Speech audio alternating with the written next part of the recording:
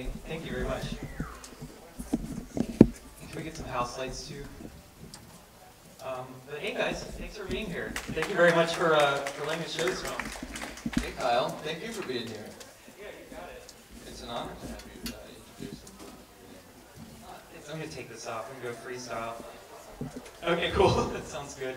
I do want to ask one thing real quick. Like, how did each of you get involved with this? Because, I mean, you're from Philadelphia, and you guys are from Birmingham. How does that come about?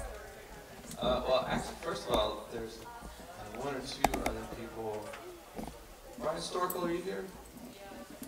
Did you leave? Morgantown Fox in the second row right here was our AD, and even though he was not on set, he did a significant amount of work for us before we went into production. And because of that, I had to basically AD the movie, so I'll never do that again, and now I know what your job is like. I met Allison at the Nashville Film Festival in 2003. She was there with her movie Piggy, and she's been at Sidewalk like, I don't know, maybe like 10 out of the 17 years. And so we kind of stayed in touch, and then I ended up helping her sort of revive this project, which, like Kyle told you before, the movie had kind of gone through one iteration, and then instead of making this, she made the Dish and the Spoon, her last film. And then we brought this back to life, and yeah. Lane, hey, have you met Allison? Yeah, Lane is our re-recording mixer for this, and has actually not met Allison. So I don't guess you can tell that story. Well, I mean, Ted is involved in many things around his. And we share a workspace, and so that's how we've worked together on several other films. And so it's real whenever he's working on a project and it's something that we can do together, he usually brings it to me. And I say, I work at Valve Recording Studios here in Birmingham, and have some other people that I collaborate with on these things that help. This one was done, we split it up, and Nick Punch, who's worked on some other things, lives in Florida. He worked on part of it. Yeah. And and then also Van Gunter did some of the sound design as well, and so we collaborated on it. But that's how I got involved, was through Ted. Yeah. I'm trying to think how I first met Allison. Yeah, I think she had I saw her at a baseball game, and she was like not watching the child's baseball game, but lying in the opposite direction. And I'm not into sports either, so maybe I'll talk to that in a moment. And so we hit it off, and then I have a background in acting and theater, so we started going to see plays together, and we realized that we had similar tastes in films and theater. So, and we live in the same neighborhood, and our children go to school together. Yeah. Does anyone here have anything you'd like to know about the movie? Any questions here? Yes, ma'am. I really enjoyed the music throughout the film. Tell me about the score. Yeah, Ted, you could fill in on this. Thank you, Nancy. The score was composed by Melanie Sue, who is a native Philadelphian and cellist, and she is a really interesting musician because she has a classical training and ability, but she composes more contemporary, music, and she also sings. So, although the wonderful song at the beginning is her, and most of the music in the movie is hers, and it's a really nice fit with the tone of the film. We brought like a really nice, sensibility to it. I think. Other questions? People hate asking producers questions. All the producer Q&As are like this. Greg has a question. I do.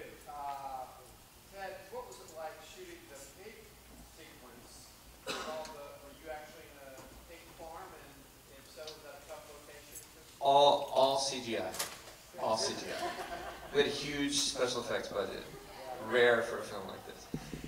We found some amazing people out in... Where were they, Tara? Where was that?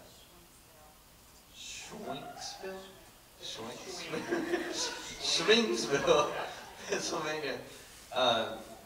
Guy's name was Kermit Moyer, and they were the sweetest people in the world. Just like small scale farmers, and actually all of their animals were treated incredibly humanely. So we kind of had to pretend like, you know, it was a farm where you would want to set animals free, but they were the nicest people in the world. And we just called around every place we could find and said, can we come shoot a movie at your pig farm for free? Didn't get a lot of takers, but these guys were like, sure, sounds good to us. And we thought we were going to have some generators that we were going to need for that shoot because it was going to be all at night exteriors. And we didn't end up using them, so I left Kermit like a 5-gallon gas tank, and he thought that was the best gift ever. So it worked out. Nick had a question. Yeah, how much I don't know if you noticed, but was there much improv, or was that kind of where your involved? Yeah, that's a good question for this movie. Nick's question was there a lot of improv, or was it mostly written? So Allison wrote the initial script about 8 years ago, and then when we kind of brought it back, we went through a lot of revisions. And then once we actually started shooting the movie, at the end of each shoot day, she would meet with the actors and they would basically revise the next day's material. So it made for very long days. And it would eventually, it sort of like grew that way. So then, you know, of course, like one day would build on the next day. And we shot mostly in order, right? I don't think we shot very much stuff out of order at all. Because we had the revolving location that we had, which was Ginger's house. We could come and go as we pleased, so we would shoot there for a couple of days, then we would go, you know, shoot at the bike shop, then we would come back to her house, and we'd just, you know, back and forth. Sam?